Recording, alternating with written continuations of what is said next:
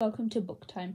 Today we will be reading a book called Never Tickle a Tiger by Pamela Butchart and illustrated by Marc Boutavant.